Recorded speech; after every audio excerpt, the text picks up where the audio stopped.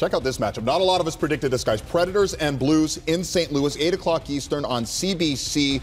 And I can tell you, they knocked off the top 2 seeds in the West.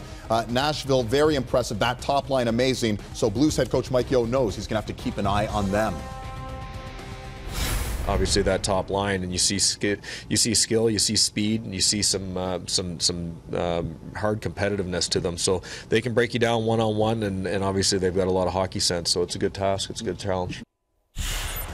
Mike Yeo's going to have his hands full because this is maybe the hottest line right now in the league. The Jofa line, Johansson, Forsberg, Arvidsson, they combined for 5 goals, 15 points, plus 22. And you know what? At times this year, that line was invisible, especially Forsberg got off to a horrible start. But right now, he's a deadly weapon. Why so? Maybe the best release in the entire National Hockey League. So Jake Allen is going to somehow have to try and figure out this release. I've talked to a lot of goaltenders, and they tell me it's the funkiest release. He has different release methods, so sometimes the puck is in his feet a little bit closer. Sometimes the blade is more open than other, which would normally suggest a high shot, but for whatever reason, however he's able to be deceptive with that release, that is something that it's going to be very difficult. Pekka Rinne, his goaltender, whom of course practices against him every day, said he's still having a hard time trying to figure out what he does with that release that makes it so dangerous. You know, in the Minnesota series, everybody looked at the Blues defense, and now they understood why Kevin Shattenkirk was expendable.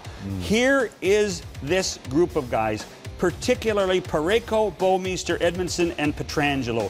Bortuzzo and Gunnarsson play 11, 12 minutes a game. The others are in the 25-minute mark. This team is huge on the blue line. They have great reaches. They're not afraid to go to the offensive side of the puck as well, but the ability to put their stick in the right place, use the body at the right time, is absolutely remarkable. Pietrangelo may be one of the most unheralded superstar defensemen in the National Hockey League. They are going to be tough. They're going to be tough on the Jofa line for one thing. And by the way, this is one of the great secret rivalries in the National Hockey League. These two towns are only 5 hours apart by car, and they absolutely hate each other. And it's shocking because it's the first time ever they're meeting in the postseason, so there's something at stake here. By the way, you mentioned how good St. Louis's blue line is. Listen, they allowed 8 goals in the first round. Nashville only allowed 3 goals in the first round of the Chicago Blackhawks. Is this going to be one of those series first goal wins? I hope not, because we like goal scoring in the National Hockey League. But I'll tell you what, if there was only 1-1 games or 1-0 games, I don't think anybody would be surprised. Yeah, and listen, we talked about how great that Blues blue line is. When you look at Roman, Yossi, PK, etc., they've got a lot of talent on that blue line. And they love to join the rush, too. So this is these are two teams that can really generate a lot of offense, and they're both very mean. That's the one thing about Nashville that people maybe overlooked in the Chicago series. There's a meanness there that maybe they didn't have at parts in the regular season. And I'm glad you mentioned the offensive side of the blue line because Nashville, 181 points from their blue line this season, tied San Jose for the most in the league. They get those guys up on the rush. You know what? PK's in the right spot on this team. You know, there was so much expectation in Montreal, and God, we're hearing about it already, about PK in Montreal. But he's playing in the right spot. He's a 3-4 defenseman, doing the right things, gets to play on the power play, and can be a difference maker in this series. All right, so some great defenders, but also some sensational goaltenders, at least the hottest 2 goalies in Pekka Did Kelly tell you that, too? Yeah. These numbers tell me that, Johnny. Look at this. I mean, Pekka Rinne, honestly, a 0.7 goals against 9.76. That's pretty darn good. Jake Allen, though, that's the great story. Remember, earlier in the year, he had to get his head straight. Yes. I think he's mentally strong right now, Kel. Well, there's no question about it. Marty Brodeur coming in and helping him just with the mental aspect, the preparation, and to me, the positioning. He doesn't really work on the technique. That's not his forte. What he's done with Allen, though, is sort of calmed him down. He was a very nervous goaltender earlier in the year. You know, he's 26 years old. He's not the smoothest goaltender I've ever seen, you know, technique-wise.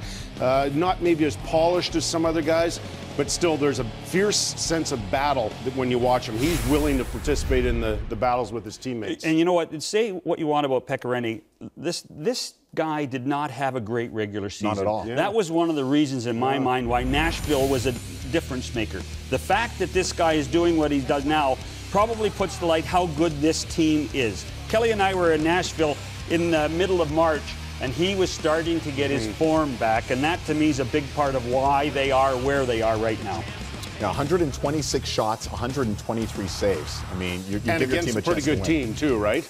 I mean, if you think the Hawks are okay. Yeah, exactly. The 2 top teams for Chicago, extremely dangerous. All right, we talked about the goaltending, we talked about the Jofa line, but there could be an X factor for St. Louis as well, right, John? There could be.